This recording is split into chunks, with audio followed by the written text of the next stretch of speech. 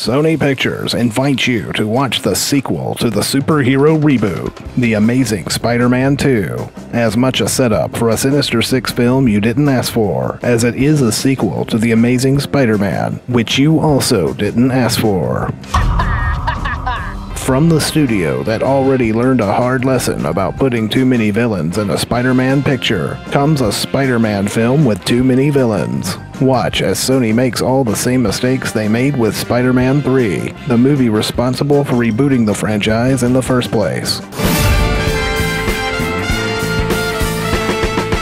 Well, almost all of them. The Amazing Spider-Man 2 partially tells the underdeveloped story of Max, an electrician who works at Oscorp who is sort of evil because he fantasizes about choking Ryan Howard from The Office and has a shrine to Spider-Man in his apartment. Max transforms into Electro after he takes on this insanely dangerous job with a 100% chance of something bad happening.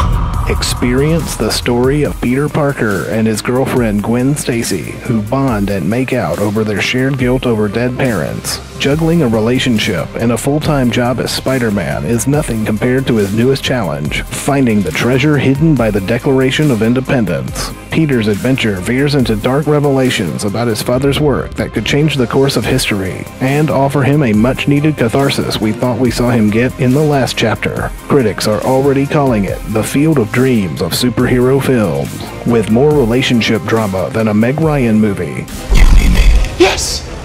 I need you! And only 30 minutes more actual Spider-Man scenes than a Meg Ryan movie, including, yet again, saving a baby from a burning building, crawling through tunnels, doing this, and whatever this is.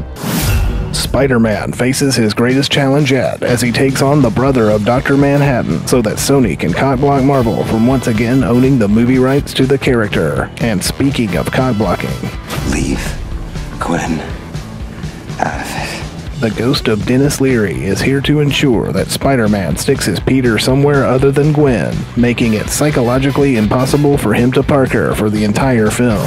Shot in cartoon, with little bits of live action added here and there, you won't believe it when you see this movie's world come to life on screen. There's actually not much you'll see that you'll be able to believe, especially this f***ing kid. Seriously, not one cop could stop this kid from running out into the street? Sit through a first act that takes 1 hour to finally end, only to introduce you to a second act with whiny Harry Osborn and his fake disease. Retroviral hyperplasia. And for at least the 71st time, hear how much Harry hates Spider-Man all over again.